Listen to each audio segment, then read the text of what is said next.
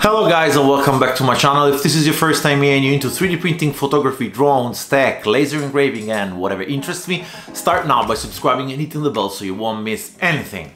We're talking about a laser engraver today. We're talking about a combo made of a laser engraver 10W from Algolaser Enclosure, as you can see here in the back, and the Honeycomb. They were so kind to send me a sample for reviewing purpose, and I'm gonna tell you what I loved, what I didn't love. But let's roll the intro first and let's talk about it.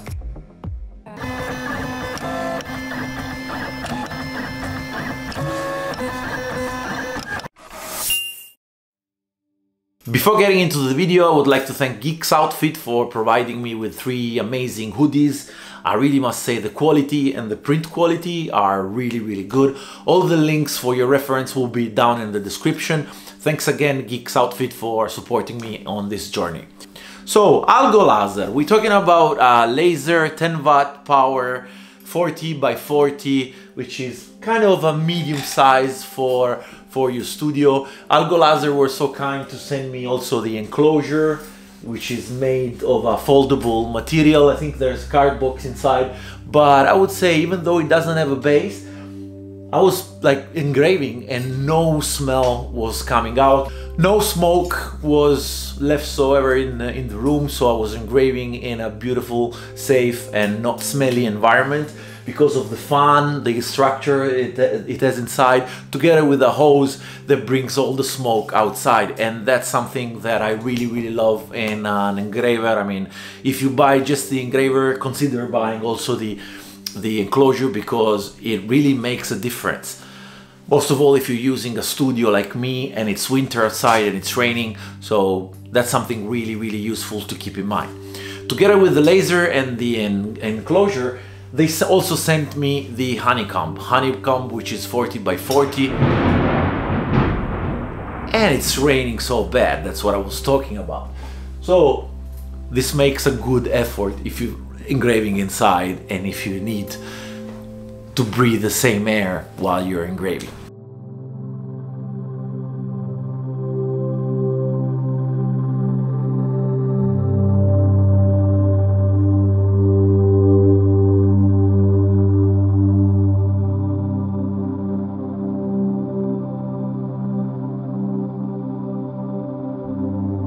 It's called DIY because you have to put it together, and as you can see from these images, I had to put it together. It took not more than 10 minutes. Really well guided through the instruction manual. It was kind of easy. I mean, they're all look the same. All the lasers engravers I had come with four bars.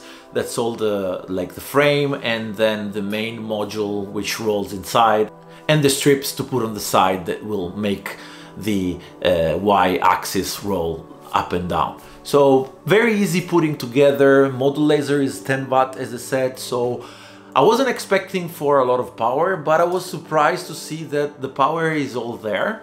I mean, focusing system is very easy. You just use this knob to focus the laser, just lean it on top of the material you want to engrave and then start engraving.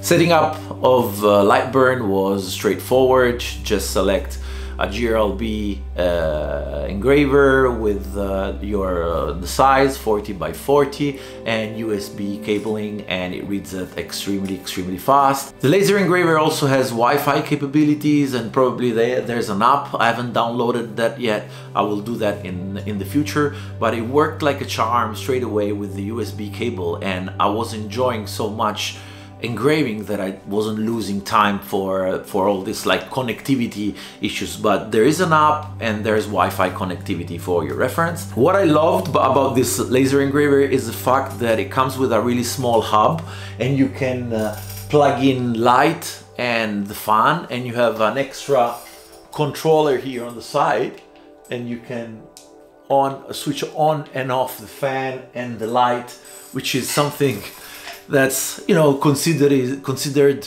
luxurious for like a non-professional laser engraving studio setup. This is probably the best 10W laser engraver I've found so far, because it cuts with the same ease as it engraves. and I've probably engraved the best picture ever so far. Probably I got the exact right setting. By the way, all the settings that I use will be in a screenshot at the end of this video, so follow me. I will mention the setting I had during the presentation of the engraves or the cuts that I've made. I will start that by showing you the picture I'm talking about. And as you can see, I mean, I was kind of astonished when it was coming out. I mean, I could see it from the plastic, from the top of the enclosure, and I said, it's really coming like with fine details. I mean, I played around with the Jarvis setting and the image setting in Lightburn, but I wasn't expecting for something so fine detailed. And this is where the range, like the spectrum range of the laser engraver, is delivering quality. The fine details transform into pixel and it really looks like a black and white picture. This was the first one, the first engraving test that I did. I did a cut here, probably was even too strong because it went through it with one pass at 80% with 100% speed. So this is it. This is a 1mm plywood. And going back to the picture, this was done at 700 speed with 30% power. So pretty fast, and at the same time this took half an hour to do, and the result was amazing. So I said, what are we dealing with? I mean, it's a 10 watts and still it's delivering so fast and so quality. Together with the accessories that were provided with the package, I got this 2 centimeters long plywood. I did some tests of the engraving. As you can see, I started from here, too powerful, and then got here. And this is what I was telling you about. This is 700 of speed with 30% power. Then I did a cut and an engraving test. All of them confirmed my theory. You engrave like you perfectly engrave at like in a range from 1000 to 600 and a power that goes from 20 to 40, and you will have really fine details. And you cut at a power of 50, 2 passes at a speed of 200. You can even test 100. It will probably be like more, like, you know, burnt a little bit. So this test on the wood, it didn't surprise me. It cut through like a charm. So it was fantastic. What else? Another thing that I like to do is leather, and the proof that I didn't think it was so strong is this result. All the one on the top are done at a like really slow because I didn't know what to expect. In the end, the best engraving was found at 1200 of speed with a 30% power. And yeah, we're talking about results very similar to the 22 watts that I've reviewed. Card up here, like the 60 by 60 laser engraver that I reviewed a little while ago. So settings are like more or less the same, but less than half the power. I mean, this is weird, and at the same time is something that I like, because versatility and size on a laser engraver like this is kind of exciting. I like it. Let's stay on wood before moving to the other materials, and this is a 2 centimeters bar of wood, and it cut through in I think 2 passes.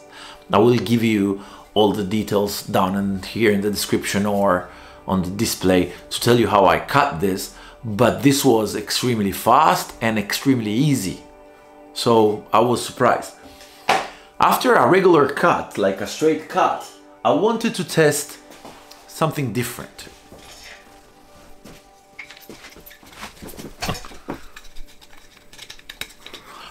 After cutting this, I wanted to test like a circle in the middle. I tried this, but it didn't go through. I adjust the settings, and as you can see, there we go, 2 centimeters cylinder right out of this hole. And this is amazing, even though it's a little bit burnt. I mean, the hole it left in the middle is practically like, it looks like it was cut with a knife. So I really loved this feature. Again, don't forget it's a 10 watts and it's delivering. Like this, for me, is a really green flag about this laser engraver. I'll leave the best part to the end. Let's get to the black coated aluminum ID cards, and I was pleased. I was pleased when I saw the results. I mean, you judge. After engraving, of course, it was cleaned with some isopropyl alcohol. Same I did for the back. This is QR code for my social network.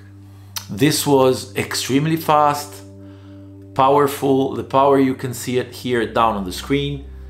And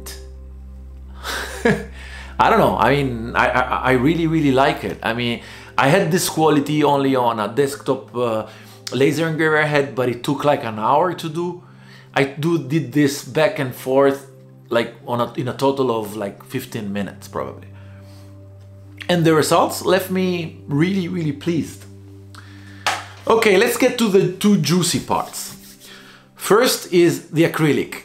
They were so kind that in the package there was some black acrylic, and I must say it's the first time I cut acrylic, so I was kind of a virgin from this point of view. Okay, I tested it first, and this was the engraving, and I was asking myself if I could actually cut through it. And I planned this same logo with a keyring, and there you go. This is a great result. I mean, curves look like they were cut. And guys, 10-watt laser, and this is the result. I mean, this is acrylic, guys, and it's like 2.5 millimeters, I think, and engraved part in the middle and cut. The cut is extremely clean, and this piece of acrylic I will probably order more over the internet because I'm loving the way it's cutting, and I have some couple of ideas on what I could possibly do. Last thing I engraved was metal. And as you can see, my logo was engraved on this spatula. And something funny about this is that it took less than a minute. I mean, something was wrong with the setting. It was too fast, in my opinion. But in the end, when I moved the laser and I saw it was actually engraved, I said, yeah, this is something that doesn't happen so often. I mean, take a look at the fine detail of the character underneath. I mean, it's written the 3D print geek on the bottom. And I mean, the results are not what you expect for a 10-watt laser. And I don't want to be boring about this. I mean, Algolaser sent it for reviewing purpose, but they didn't pay me to talk good. I can say whatever I think, and I still cannot believe that a 10-watt is delivering such amount of power.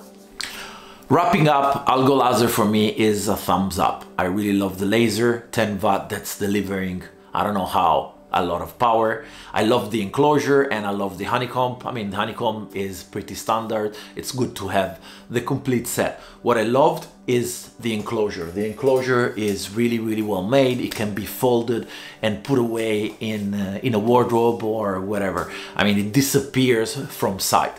And of course it can be used with all your other lasers. What I would have loved to test would have been air assist, because the laser engraver itself already is like, it comes with air assist predisposition. I also had the tube, but I was missing the motor. I will probably get one of my old motors and put it in place. But overall, it's a complete laser. I mean, it's a complete solution for you at home. And it comes with all the features you need to start. So would I suggest it for a beginner? Yeah, I would definitely suggest it for a beginner. My suggestion, get a honeycomb and get the enclosure. All the links for your reference, by the way, will be down in the description. That was all for today, guys. I really hope you enjoyed this video. Smash the like button if you did like the video. Subscribe if you're not yet subscribed, and I'll see you guys on the next video.